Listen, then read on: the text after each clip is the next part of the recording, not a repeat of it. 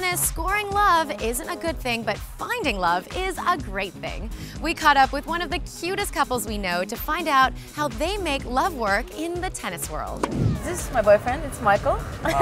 And sometimes he's shy to talk, but we'll try to get him better. This adorable and photogenic duo are more than just a couple, they're also a team. I know you're very busy traveling on tour. How do you make that work? We travel together. Okay. So Michael is with me like every tournament, every day.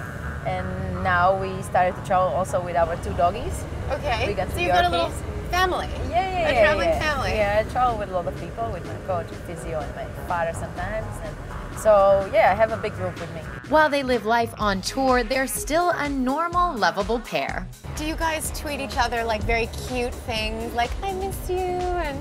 Actually, he... No, like this. Yeah. I put in the picture of her, but not like missing me. No.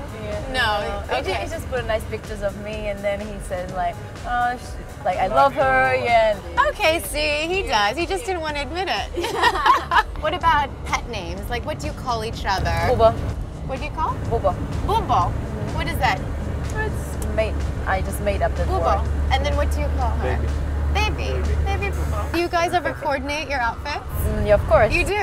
So do you tell him what to wear? Yeah, no, I don't tell him, but he asks me. So yeah, then I tell him, I coordinate him a little bit.